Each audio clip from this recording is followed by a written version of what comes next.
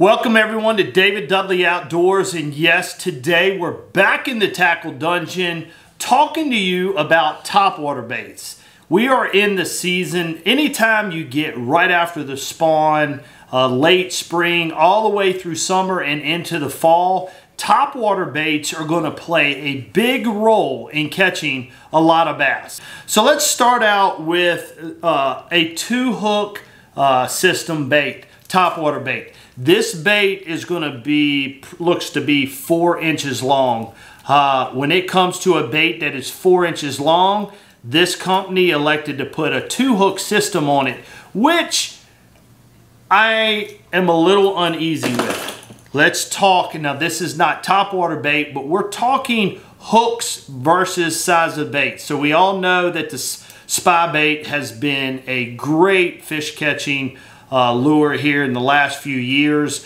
This is a 2-hook system. Now we're going to bump it up into a little bit larger of a system. Now you got your whopper plopper style of baits like this, Chopo. You got your topwater spin props made by Berkeley, and you have like Evergreen, which is a 3-hook system. So what is the advantage of a 3-hook system versus a 2-hook system? Here's a 2-hook system, okay?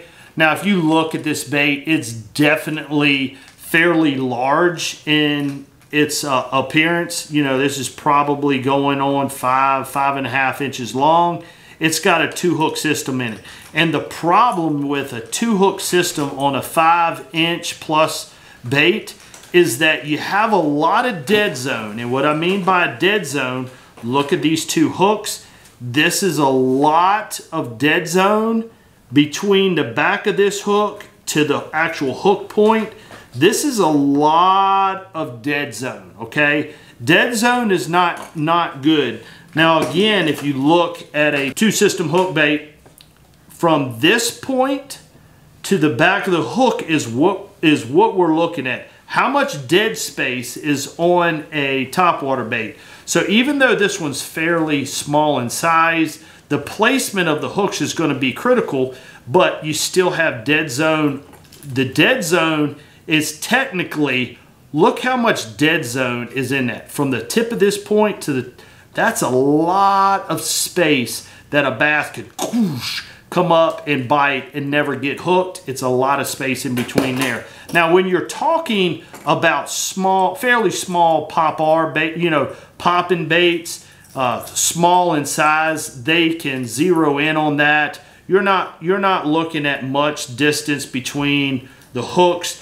These are fairly good hookup ratios, but the modern technology of today has eliminated the dead zone. So it is very critical, even on the smaller baits, to choose something with a 3-hook system. Now, with this 3-hook system, yes, we have towards the front, there's quite a bit of dead zone space, but towards the back is where most of the fish come to attack.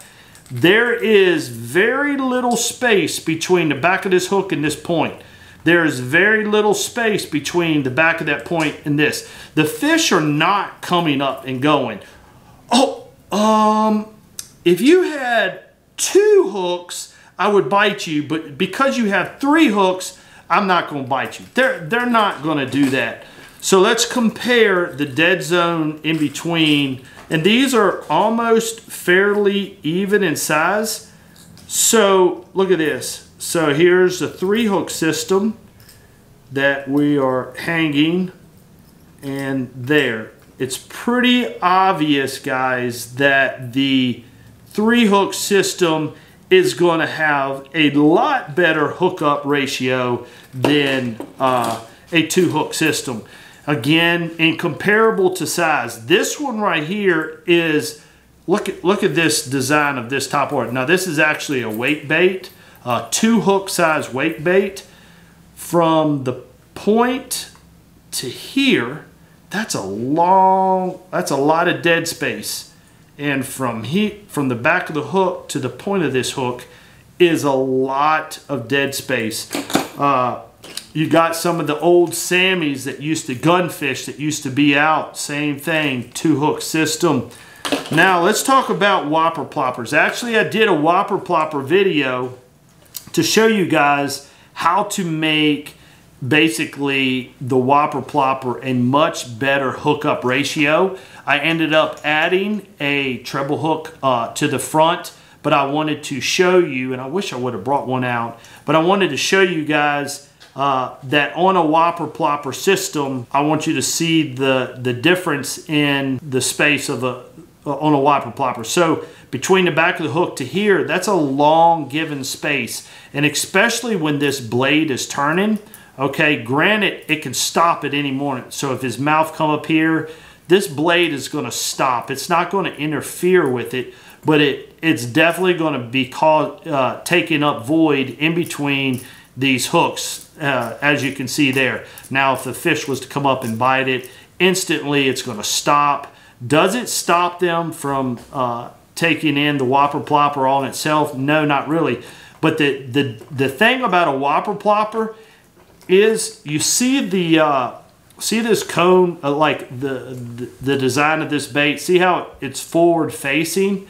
Actually, the water line is not. The water line runs about right here. Okay, so you got like 1.5 inches that is typically out of the water anyways. So it's really not in their eyesight much. So all they're focusing on is from here to there. So whopper plopper, on some, you got smaller whopper ploppers like this. This is actually a Chapo.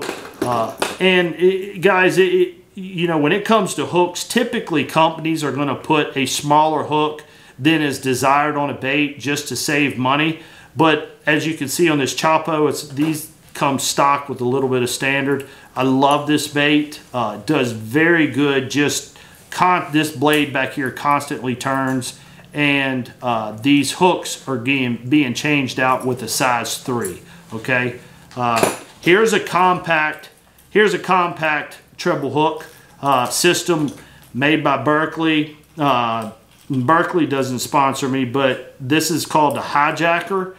But look at the hook system on this one. I just got this one this year. I haven't thrown it, but as far as hooks swinging around them, and I do want to mention this, is that when the more hooks that you have, the better chance. So if he swipes at it and this middle hook catches him, okay? Say this middle hook catches him. Well, when it catches him and he's jumping, you got 2 more hooks swinging around his face, and it's going to be. So now you got 3 hooks that are embedded in him versus, say, a 2-hook system like you see here. Typically, the smaller pop R's are going to do very well. These have a short base from here to here, so it's a very good hookup ratio. Guys, I think you're getting the point, okay? You're getting the point. 2 hooks versus 3 hooks. Be cautious when you buy topwater baits. Look at the size of the bait that they're actually on. You know, that you're actually buying. Make sure most of that bait is covered. I'm a big fan of 3-hook topwater baits. We've come a long way. Again, big size hooks does not matter as much as number of hooks when it comes to topwater baits. If we could put a 3-hook system in a crankbait, I would probably go for that. But guys, I appreciate you guys subscribing, liking, and comment. If you like this video, hit the like button, share this video, and I am out.